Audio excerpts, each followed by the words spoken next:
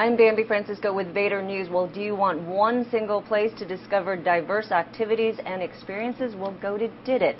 Founded by former executive and backed by Axel partners, Diddit just launched this Thursday. Joining me to talk about Diddit is Paul Gauthier, who co-founded Inktomi and is a co-founder of Diddit. Paul, thanks for joining me. Oh, thanks for having me. Congratulations on the launch. Oh, thank you. It's pretty exciting. Now, you are quoted in your release as saying you want Diddit to be the Amazon for your life, making us the definitive place people visit to discover and attain life experience. That's a big goal. And even Amazon started by focusing on selling books. So are you focusing on a particular type of activity or experience today to build up a core user base? So no, we've actually got a pretty broad selection of things to do on Diddit. So whether you're into surfing or snowboarding or drinking wine, reading books, watching movies, we've assembled a giant database of all the fun things to do in the world. So you can come on, you can learn about them, you can read what other people have to say about them who've done those things, and you can then share with the community the things you've done, sort of check things off. I've been there, I've done it, I did it. Why did you decide to create something like this? I mean, you can go to Facebook today and you find like-minded people to go skiing with or go on trips with. Clearly you felt there was a void in the market. Yeah, a lot of the sort of great information about things you want to do, sort of special things, aspirations you have, a lot of it's sort of locked up in the print world right now. There's sort of magazines you read for that or guidebooks you read for that.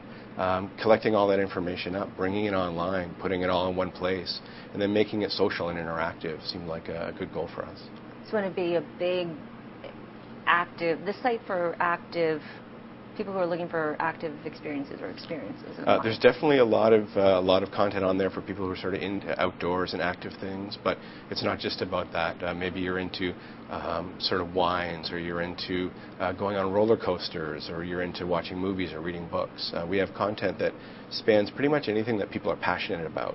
If it's a hobby you have or something that you're excited about, we want to have those special things, the kind of things that you're excited to have accomplished. You want to tell your friends that you've done. Now, when I looked at the site and I was checking it out, it reminded me a little bit of Yelp because you have a lot of reviews. So it's a bit like a Yelp site for activities. I mean, you even have McDonald's, a review for McDonald's. So is it like a Yelp, except broader? We have similarities to a lot of other sites that are out there. Definitely Yelp has been very successful in sort of getting people to write reviews about restaurants or sort of nightlife in their area. They're doing a great job at that. We're trying to do something that's a lot more broad than that.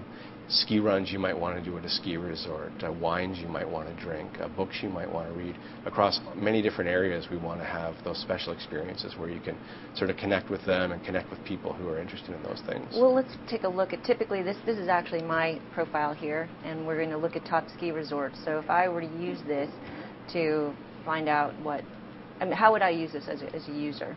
Yeah, I mean, the first thing you do when you come to Diddit is you can use it as sort of a resource, as a reference. Maybe I'm interested in planning a ski trip, and here's a list of the sort of top ski resorts in North America. We've got sort of reference information, sort of facts and figures about the different resorts, and then we've got sort of personal stories from people who've been there and done that. Sort of this person has been to Vail, and they've noticed they always see famous people when they go there. It's sort of interesting color about these different things you might want to do. Right. And I also noticed that one of the things that I mean, what you want is you want user input, and you have people sharing their stories about the fact that that person went to Vail and there. So how do you get people to interact with your site? So one of the interesting things about Diddit is, you start out just using it as a resource, but it's very easy to then sort of get engaged with the site and connect with the site. We do that through the check mark, the Diddit check mark. So you can go around the site and start checking off all the things you've done in your life. And that's how you build your profile on Diddit if you want to become a member of the community. On Diddit, you are what you do. So you can check things off, and your profile builds up with all the things you've accomplished in your life.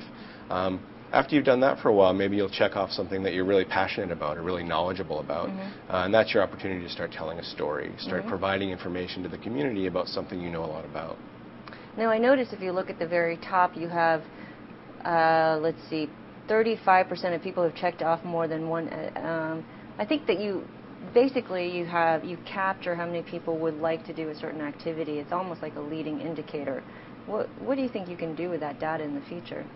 So on Diddit, you can check off the things you've done and the things you want to do in the future.